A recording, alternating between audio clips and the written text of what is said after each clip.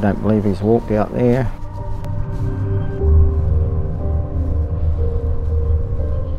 What I know unfolded that night and what's been told is totally different.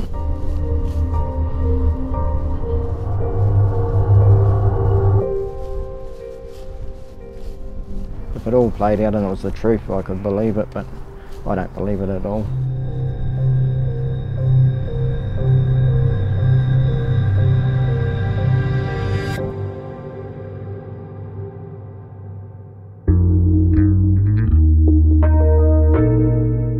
When we arrived in Gore, most of the town seemed to know why we would be here.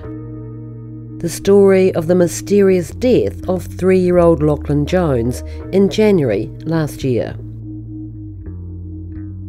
The police investigation is closed.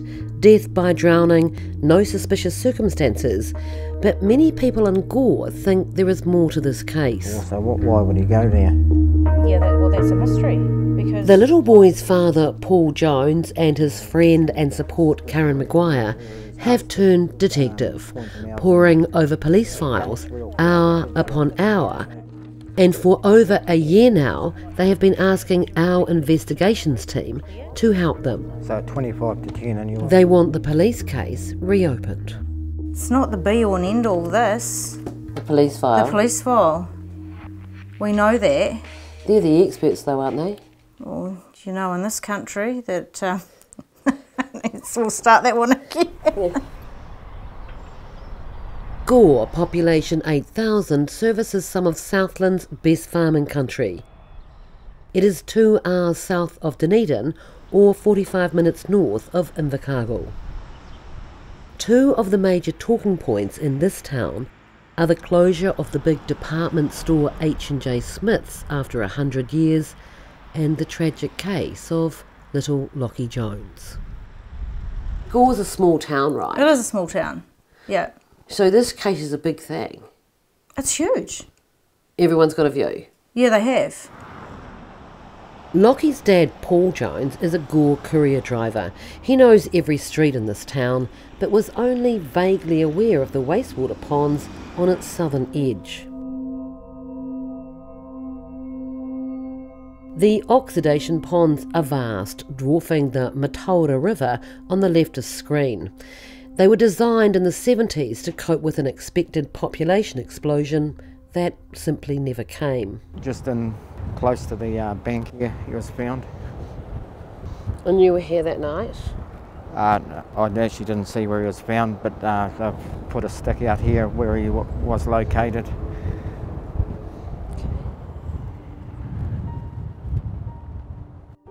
Lachie was wearing a high-vis vest and a replica police hat when he went missing. Pretending to be a policeman and arresting people was one of his favourite games. His mother said she did not want to take part in this story. She and Paul split up about 6 months before Lachie died. It was an unusually hot night, 29 January 2019. According to her police statement, this is what Lachie's mother says happened. At around 9 p.m, she'd looked at her clock, Lachie ran out of the house. He had a soiled nappy. She caught up with him at her friend's house. The friend said she never actually saw him, but while they were talking, he ran off again. Both women returned to the mother's house before heading to the playground. They returned to look again around the mother's place and then at the friend's. The women went along the street towards the river, speaking to people along the way before going down Grasslands Road. The mother says she climbed over a wooden fence beside the gate and went up on the bank looking for a bright yellow vest. At 9:36 she called 111. It was roughly half an hour that he'd been gone. At 11:15 p.m, around 2 hours since he'd gone missing, an officer and his police dog found Lachie floating in the water. There was no chance of reviving him. His little replica police hat was a few metres from his body.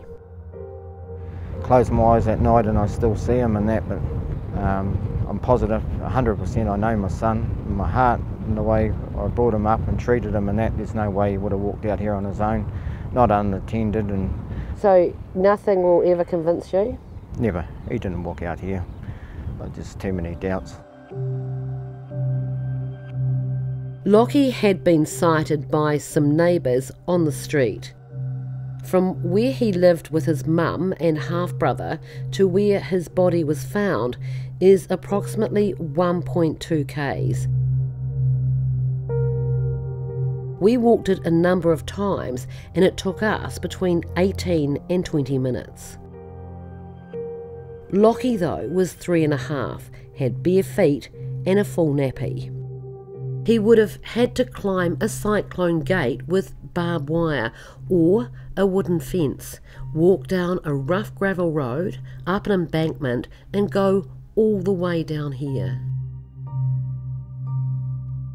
And back then it wasn't mowed like it is now, it was long grass, thistles and nettles. Yet strangely, Lachie had no marks or even scratches on his bare feet. We walked out there the next day and in our sneakers and socks, and we ended up with little cuts and little bites and, you know, on our ankles. So a little boy would have had some marks on his feet if he was said to have run that way. It just didn't add up, it didn't make sense. These photographs from the police file show what the area looked like in January last year when Lachie's body was found. I went to the funeral home, the funeral director, and we seen his body, and then I got him and his assistant to check. So they took all his stuff off him and checked it, and there's no marks, and the pathology report says there's no marks on him as well. What do you think's happened? Do you just not know, or...? No, it's a mystery. You know, how could a little boy run out there in bare feet? It was still daylight when they were searching. You know, how long had he been in that water?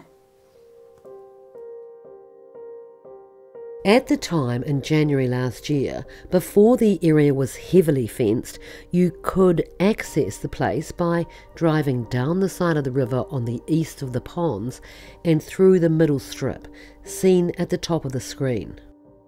Do you think there's any chance that in everybody's grief that you are looking for something that's not there?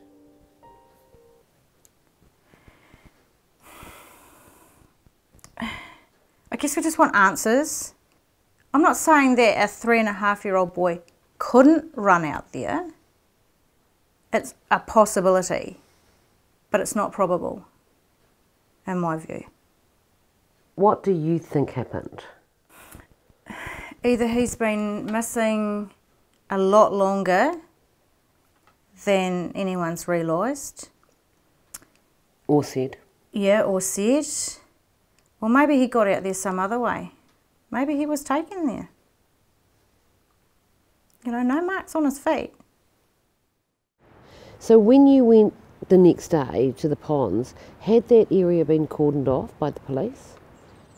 No, not that I'm aware of, no.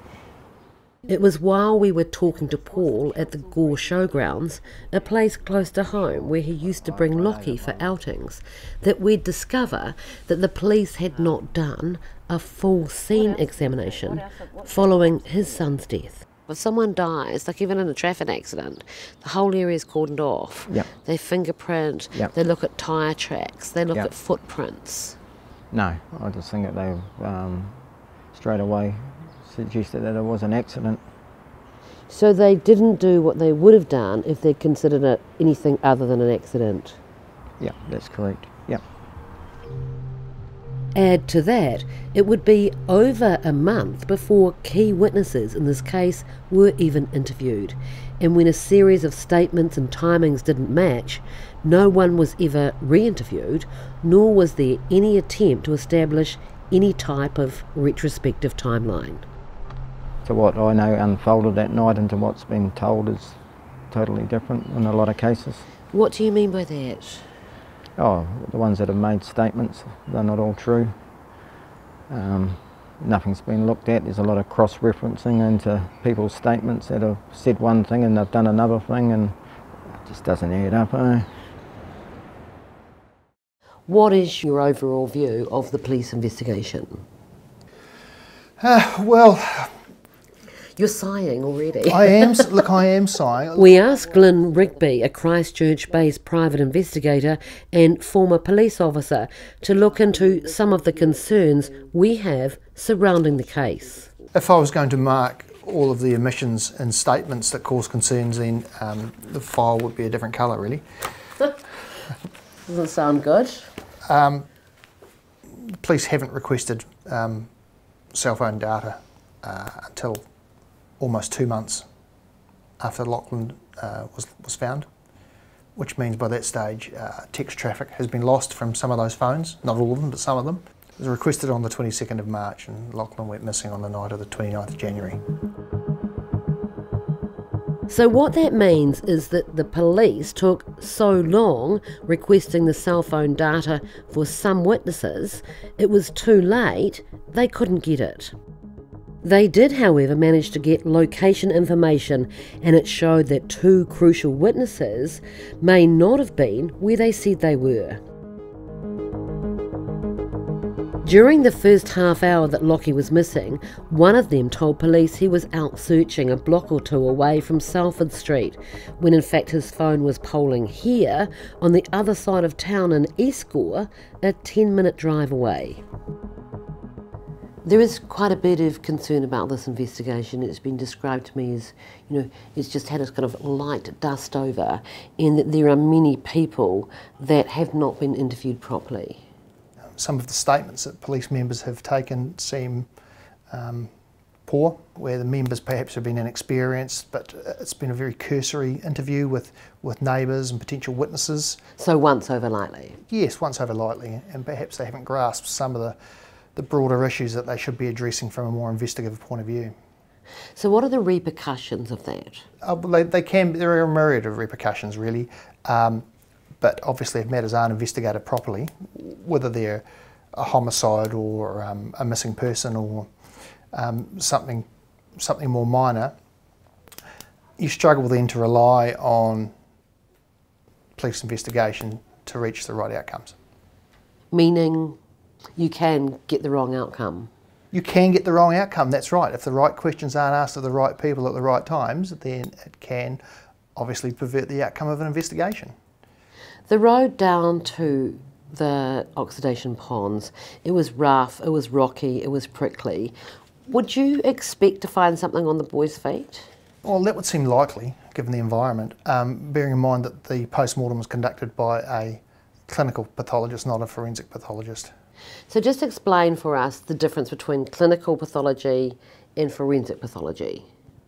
Well, clinical pathology is the study and identification of diseases based on laboratory analysis of tissue and fluid samples, whereas forensic pathology is determining the cause of death by examining the deceased, and it requires a different skill set than a clinical pathologist. So why wasn't the forensic pathology carried out?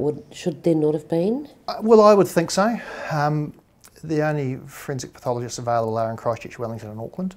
Right. I don't think they have that capability in Invercargill. Or Gore. Or Gore. Mm. We asked the Gore police for an interview. They thanked us for our request but declined, adding police acknowledged that a thorough investigation was completed into the tragic circumstances of the accident. Accidents happen, tragic accidents happen, and I accept that. But this file would have to be so thorough for us to accept it, and at the moment it's not. We thank you for the days of life which he had. The death of Lachie Jones has had a big impact on Gore. There are plenty of people here who believe that the little boy didn't wander off and drown in the oxidation pond. Our own investigation finds that the police jumped to a quick conclusion and didn't do a thorough job on this case. In Jesus' name. The Gore Council has a similar view. It is being prosecuted by WorkSafe for failing in its duty to ensure the area was safe. But the council is pleading not guilty. Newsroom understands the cornerstone of its not guilty plea is that the police investigation was inadequate and Lachie's death was no accident.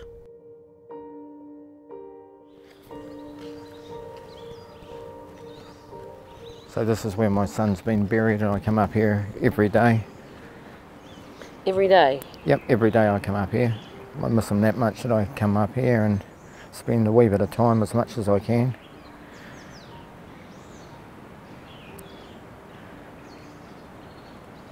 I just like to sit here and talk to him, and just like he's still here at times. I know he's not, but I think sometimes he might be able to still hear me.